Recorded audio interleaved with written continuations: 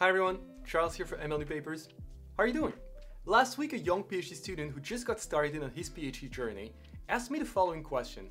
Is it better to choose an easy or a hard research project? Now that's a great question, even beyond PhD or even research. If you're doing an internship, for example, and you can choose the project you're working on, how big of a challenge should you tackle? Now just before we get started, I would like to say a huge thank you to all of you watching this video. We're now a big family of more than 1,000 enthusiasts sharing the same passion for machine learning, AI and technology. That's just crazy, thank you so much. And if you haven't subscribed yet, why not do it and join the rest of us? This is completely free for you and that really helps the channel.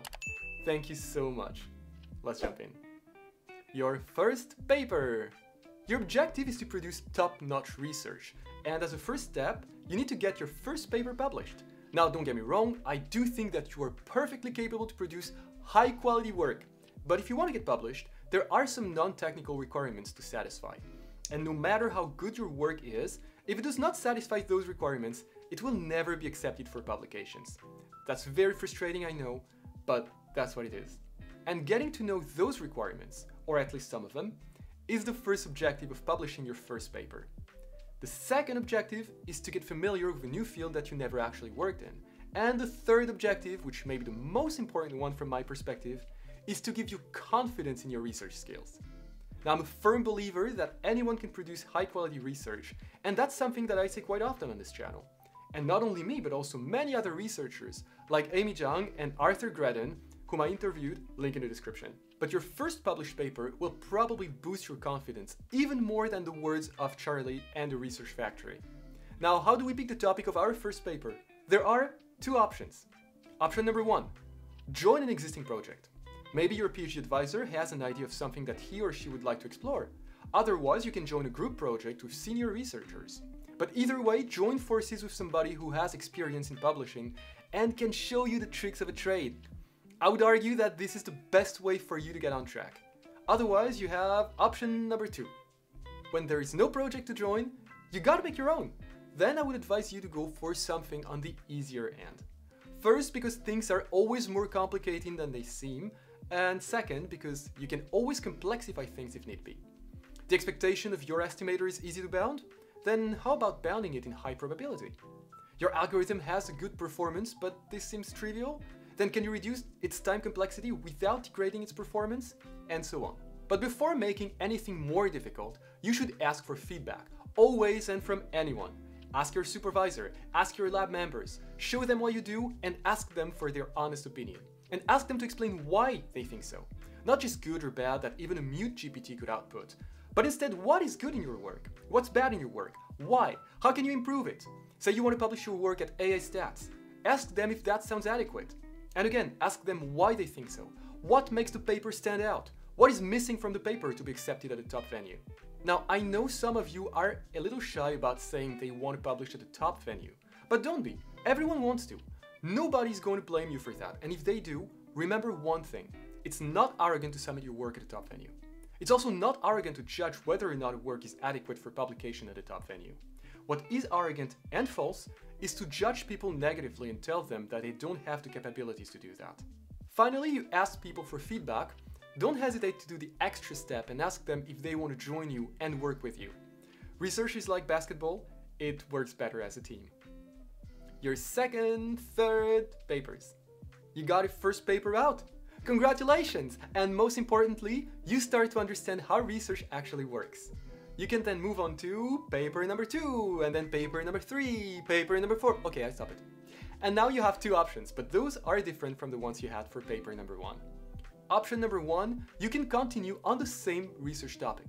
With your first paper in the field, you're now an expert. And therefore, as an expert, it is time to raise the bar. That means to go for more difficult research questions and try to solve them. Now, solving a problem does not necessarily mean solving them completely.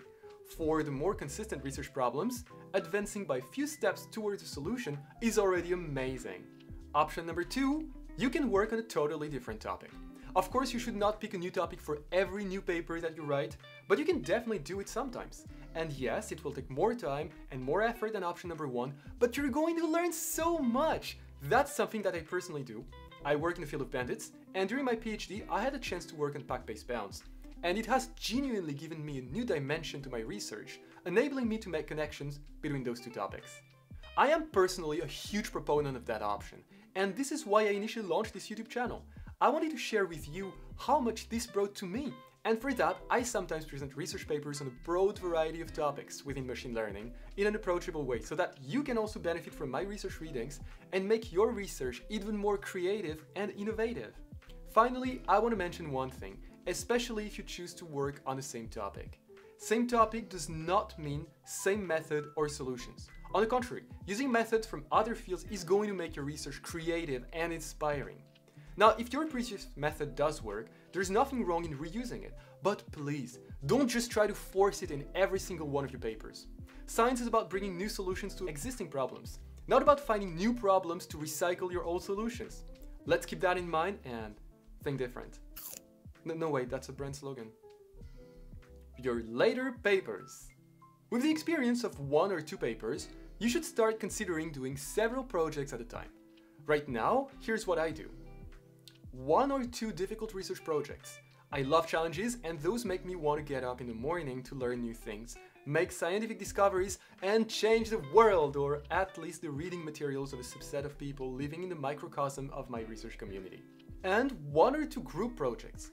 Those help me to connect with other researchers and, as a byproduct, to talk with other human beings. Those projects can be hard or easy, but if they're hard, I try to split the effort with my teammates. Some people would tell you that it is more efficient to focus on just one project. I disagree. I think that we are more efficient than we think, and unless the task you're taking on is a big chunky one, if you only take one, you might be under-revving, eventually degrading your productivity.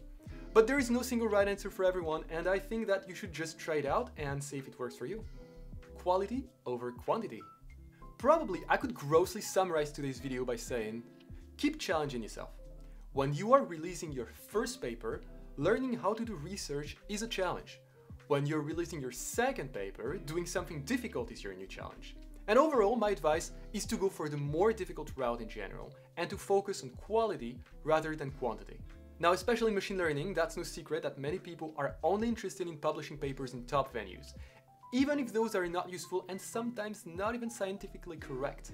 Now, besides the obvious environmental and ethical issues of doing that, I am personally doing research out of passion.